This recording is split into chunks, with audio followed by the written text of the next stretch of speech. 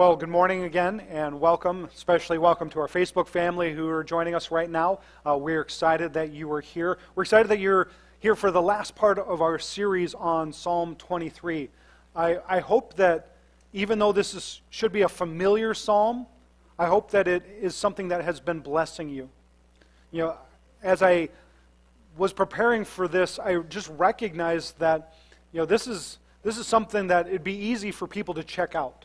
Like as we're going through the series, we're talking about a psalm that most people know, that you've probably heard many times before. I'm sure you've heard it preached at funerals. I'm sure that you've seen the analogies to this all over, if you are anywhere near Christianity. And if you're not, we're glad you're here. We're glad that you are investigating what this is about. But this is one of those psalms that it can become so familiar that we lose the power that is actually contained in these words. It's 3,000 years old, but yet it has a relevance to what we're walking through today. As I was studying, came across a story that was in a book, and I thought it was worth sharing. John Maxwell had shared about this actor named Charles Loudon. He was a British actor. He did some stuff in the early days of Hollywood, and he was just really well known, especially in England, for his work. And Maxwell shares a story of how Loudon was at a family gathering one Christmas, and the people in the room decided, hey, let's go around the room and share what verse really to you encapsulates what Christmas is about. And so each of them got a turn. Loudon was one of the first people to share, and he got up and in his regal British voice recited Psalm 23. And he had it down from memory. He had the perfect inflection. Everything was wonderful. When he got done, his family was just clapping. They were so excited. And they continued around the room, and then they realized, one of the great aunts was actually snoozing in the corner.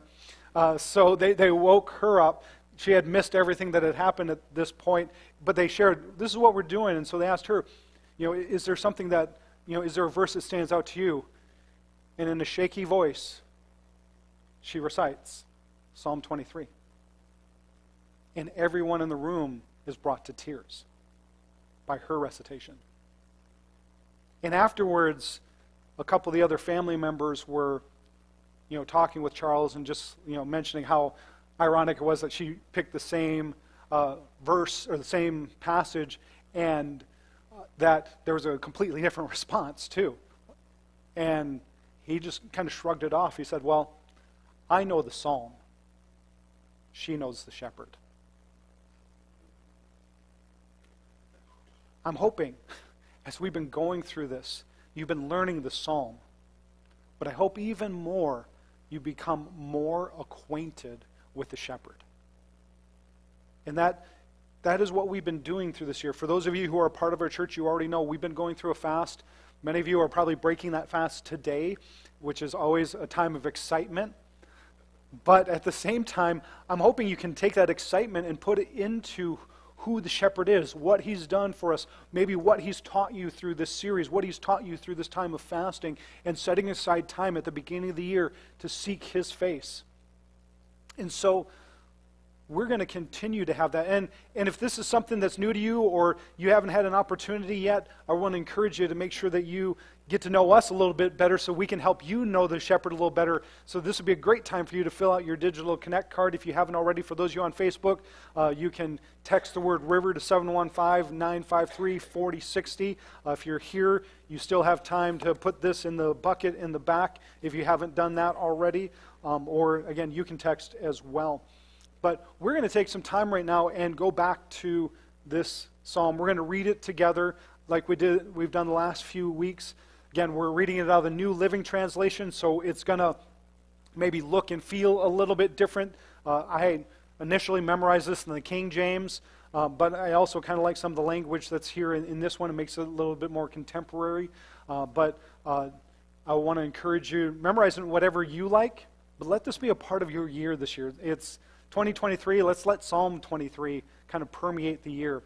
But I would invite you to stand as we honor God's word, and I'd also invite you to read along with me out loud as we go through the psalm together. So again, we're looking at Psalm 23, and we're looking at it out of the New Living Translation, and this is how it reads, and you can read it with me.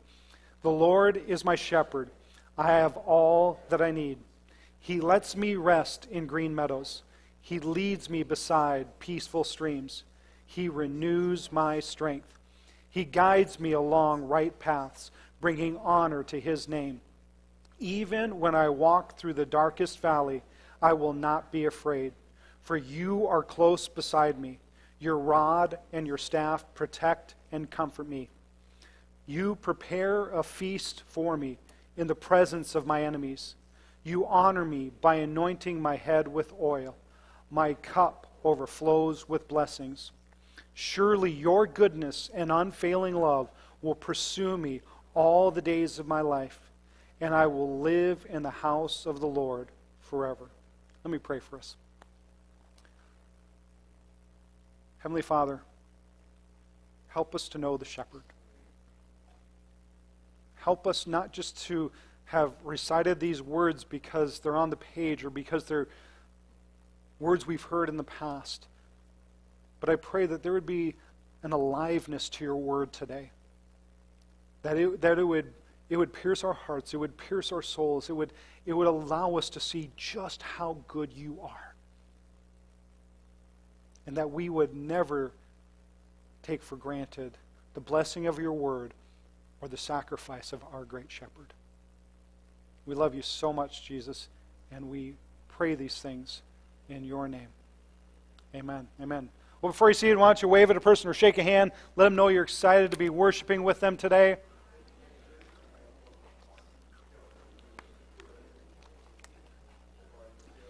So, the big thing that I want to bring out of this, we've been looking at different ways in which we can focus on the shepherd and we can focus on who God is and what He is to our life.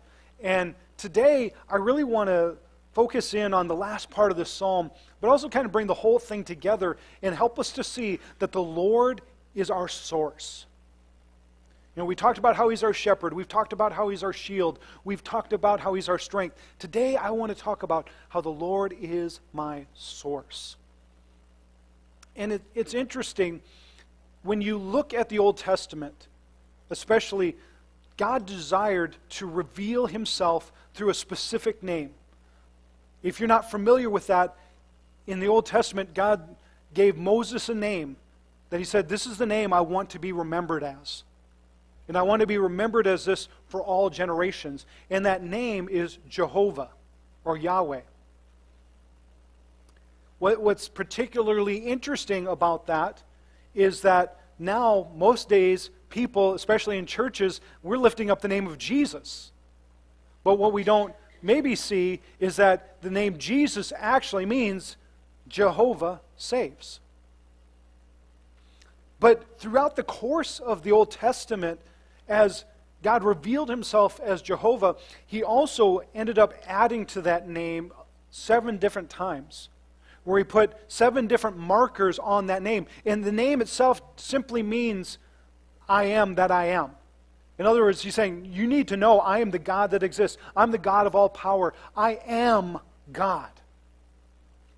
But then He added a bunch of different names alongside of that to give depth and more perspective to who He was as God. And one of them is actually found in this passage. The Lord is my shepherd. In that, He revealed Himself as Jehovah Rohi, which is the Lord my shepherd. But I want you to see a few others, and I want you to see that this passage actually encapsulates all 7 of the Jehovah names in it. Even some that weren't revealed until later in the Old Testament, after this psalm had been written. And so, we already talked about Jehovah Rohi, the Lord is my shepherd.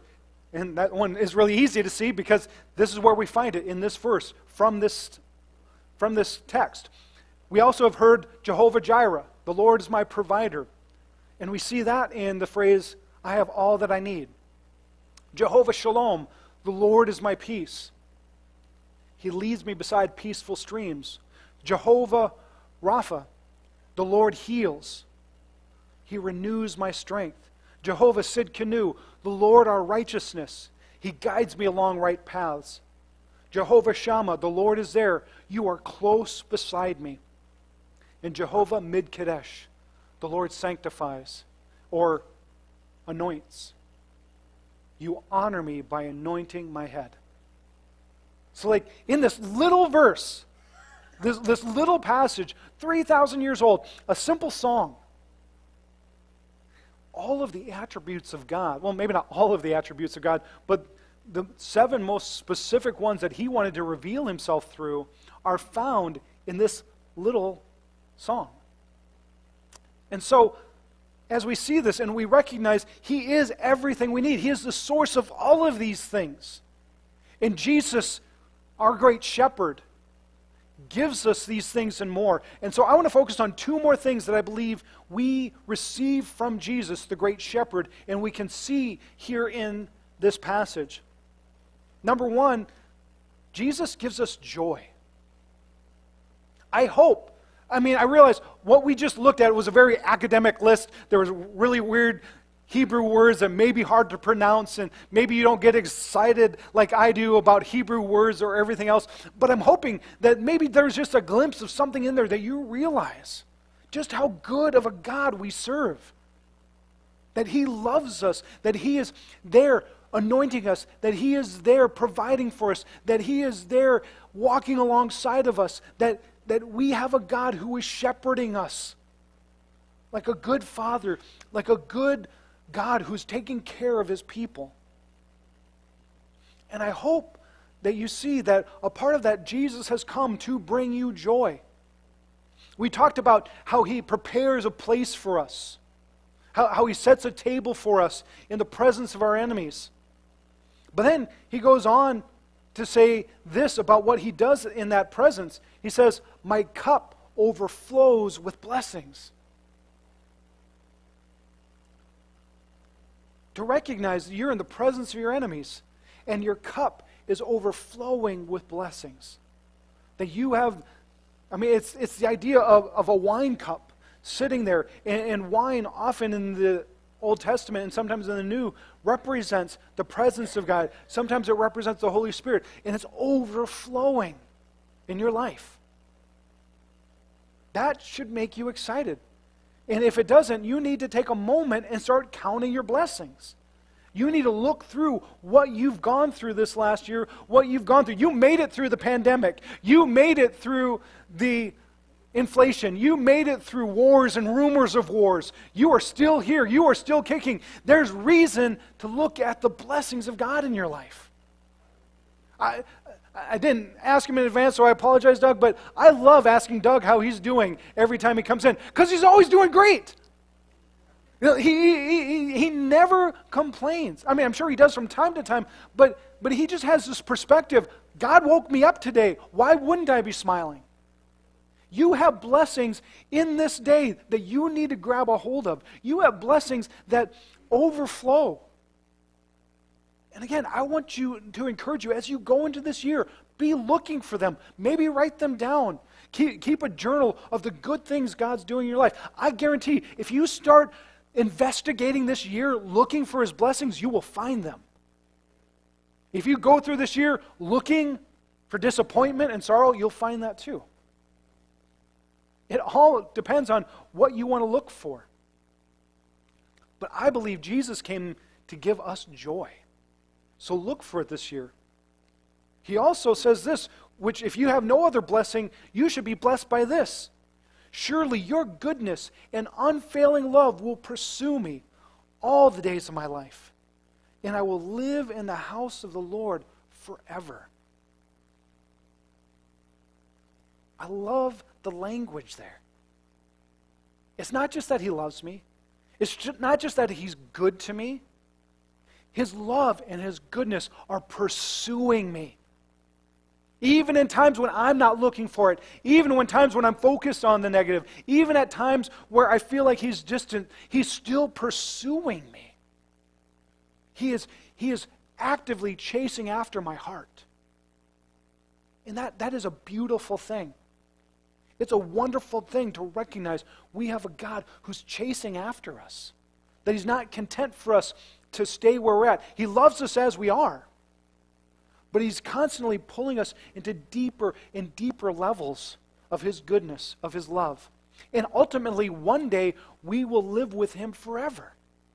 This is one of the reasons why this gets read so much at funerals, because it's an acknowledgement that His blessings are continuing in this person's life even after. If they've been following Him, these blessings are going to continue to eternity. And we have that hope. You know, as we take Hope Night on this Friday, the real hope that we're extending is that we have a certain hope. We have a God who has freed us from sin, from slavery, and has a home waiting for us in eternity. I mean, that should get us excited. That should bring some joy in our lives when we realize just how good He is. And I hope you don't leave today without feeling some of that pursuing love of God on your life. I hope you don't click out of the sermon today without feeling the pursuing love of God pouring over you. And if you don't feel it now, I challenge you, take some time before we leave this morning and just ask God, help me to experience more of you. Help me to see more of your goodness, more of your love flowing into my life. But there's one other thing I think is in here, and it might be easy to miss. But the one thing that, as I was studying this week, that just kind of jumped out at me was Jesus gives the Holy Spirit. I know it's not necessarily written out in these verses, but there's concepts. Again, as we already mentioned, the cup overflowing. One of the other names of Jesus is that He would be the Messiah or the Christ. Those both mean the same thing, the anointed one. But Jesus Himself said, I came to anoint them with the Holy Spirit.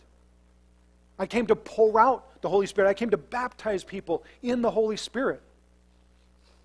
In verse 5, again, in the presence of our enemies, it says, you honor me by anointing my head with oil. Both wine and oil and anointing all point to the ministry of the Holy Spirit. If you've accepted Jesus Christ as your Lord and Savior, you have a deposit of the Holy Spirit in your life.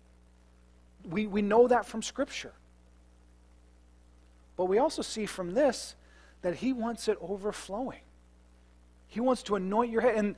And the concept here is not, we're going to anoint you with oil in just a few moments. For those of you who are open to that, who are comfortable with that, we're going to take a moment. We're going to pray for people, and we're going to anoint you with oil. And part of the impetus for that comes from this verse. Other places in the New Testament, it tells us as believers to anoint one another with oil for healing, for deliverance, for other things. But in David's context, he would have remembered back, because David is our author here. David was an Old Testament king who was anointed as a shepherd boy. And he was not even invited to the table. But here David is recounting the many blessings of God, and he's saying, you prepared a table for me. And in that table, in the presence of my enemy, in the presence of the people who didn't even think enough to invite me in, you anointed me with oil. And if he was anointed as king, he didn't just get a little dab on his forehead. That's what we're going to do. We're not going to go crazy with you guys. I have done that in the past. I'll save that story for another time. But it's like, we follow it out by that. But when a king was anointed, the prophet, the priest, whoever was anointing that king came with a horn of oil. And in the presence of the people at the table, that horn was broken open and poured over the head so that the oil ran down the face and into the beard and into the clothes and onto the shoes. It was this concept of God's complete encompassing power on the people of God. So again, we're not doing that today. Don't get wigged out. We're not going to go that direction. But I want you to see here, this wasn't just a simple thing that he was talking about. He was talking about an encompassing presence of God. And we want to believe for that symbolically today. We're going to pray for you. We're going to bless you. But we want you to walk into this year with an overwhelming presence of the Holy Spirit on your life. That the Holy Spirit would engulf you in every way, and that you could walk in fullness and in hope because of what He's doing in your life. I don't know how many of you start your year by picking out a word. A couple years back, I challenged you guys to kind of do that. And then one year I got called out because I didn't challenge you the next year. I'm like, well, you guys can do this on your own. I don't need to be reminding you. Maybe I should. I don't know. Maybe I'll bring it back. But dictionaries do the same thing. I don't know if you realize that. Dictionaries pick a word for the year, but they do it backwards. They wait till everything happens in the year, and they're like, this was our word for the year. And so, and it was interesting. I was listening to a news commentary kind of talking about some of these words, and I wanted to bring some of them out to you because they're really exciting. Looking at 2022, really exciting words for last year. So the Oxford English Dictionary, their word for the year was goblin mode. Doesn't that just encourage you? Yeah, you've all used goblin mode this week, right? So it's a type of behavior which is unapologetically self-indulgent, lazy, slovenly, or greedy, typically in a way that rejects social norms or expectations. Think of a guy just sitting on his couch, spoon-feeding cartons of ice cream into their mouth. That's goblin mode.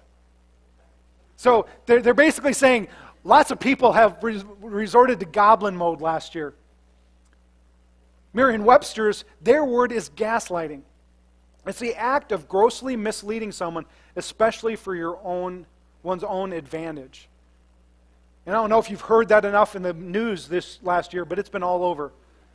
Talking about how people are being gaslighted. And so Webster decided this is our word for the year. Collins English Dictionary, their word was permacrisis.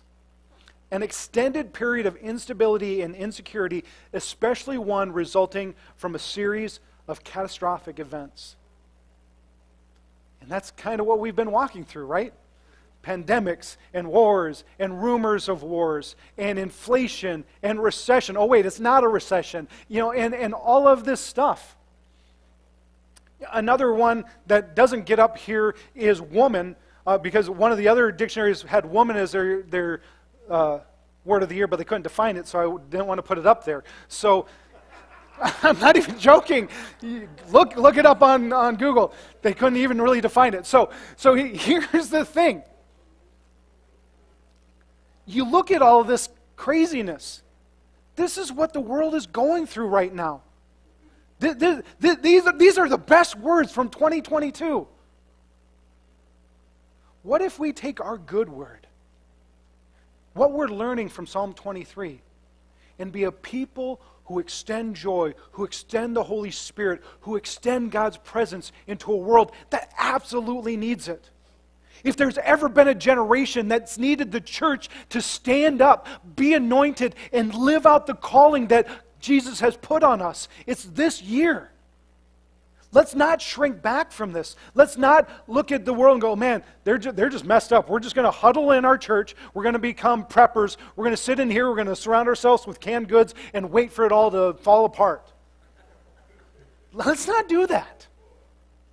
Let's be people who are looking for ways to help people, looking for ways to extend the truth, looking for ways to allow people to realize it's not healthy to keep feeding on what the world is feeding you. We have something better. We have hope. We have love. We have joy. We have peace in the Holy Spirit.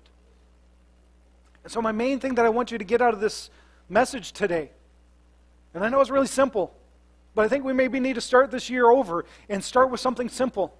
And simply this: find life in Jesus. Don't define yourself by what the world defines. You can see, they have terrible definitions. Define yourself in Christ, the Good Shepherd. Jesus said, I am the Good Shepherd. that the thief comes to steal, kill, and destroy. Aren't we seeing that? But he says, I'm the good shepherd. I have come that you may have life, and life to its fullness. As your pastor, I'm praying for that for you for 2023. That you would see the fullness of God flow over your life. That we're going to anoint you with oil, but that it would be a symbolic thing of the overflowing blessings God wants to pour on your life. So let's go into this year with this expectation. And so, a couple of quick things, and then we're going to spend some time in prayer. How you can apply what we've just learned. Take some time this week and feast. Now, I've been asking you to fast for the last 3 weeks. Now you get to feast. Now, what I'm not saying here is, I'm not saying go to Pizza Ranch and get as many carbs and as much fried chicken in your belly as you can. That's not what I'm saying here. If you are ending a fast right now, you're adding things back into your schedule that you've purposely taken out. As you're beginning to enjoy those things again, take time and honor God by what you're enjoying. If you've taken out food and you're reintroducing that, praise God every time you get to put a new food back in that you haven't been able to consume for the last 21 days. I'm looking forward to bacon. And as I'm taking bacon, I'm going to be praising God. I don't know if that's a good Jewish thing, but I mean, but I'm New Testament, right? So I'm okay. I'm going to praise Him for some bacon this week sometime. I don't know when. It's coming though. But take some time, and as you're adding these things, enjoy what God's doing. And even if you didn't fast, take some time as you're going. If you go through anything this week that's enjoyable, feast on God's goodness in that. See His blessings in giving that to you.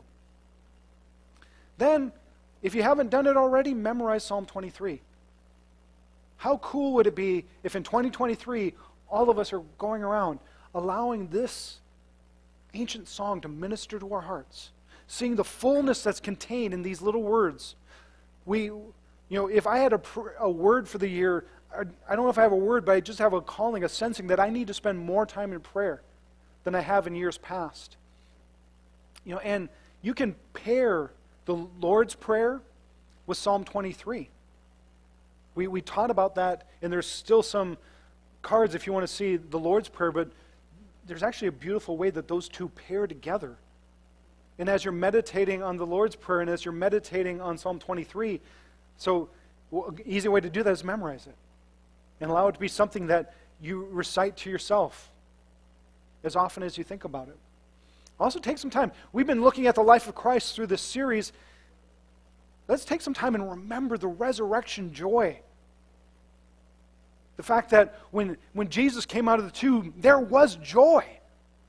That when people experienced that, there was an overwhelming, unashamed expression of just pure joy. So take some time. Read one of the gospel accounts of the resurrection. Or read all 4. They're 5 chapters long. If you don't got time to read 5 chapters, I got some Montana brochures. You need to carve out some extra time in your schedule. You need to slow down. And then lastly, let us know what you're learning. I would love to hear what God has been teaching you through this psalm as we started this year. I hope you've been getting something out of this. I hope this has been ministering to you. It's been powerful for me. And again, this is a psalm I know. This is a psalm I'm familiar with. It was a psalm that my grandfather would recite on demand, even with dementia. Like this is a powerful part of my legacy. And yet, God has blessed me so much as we've revisited it this year. So let me know what you're learning. I would love to hear that. I would love to rejoice with you what God is speaking to your life. But on that level, we're going to take some time right now and we're going to spend some more time in worship.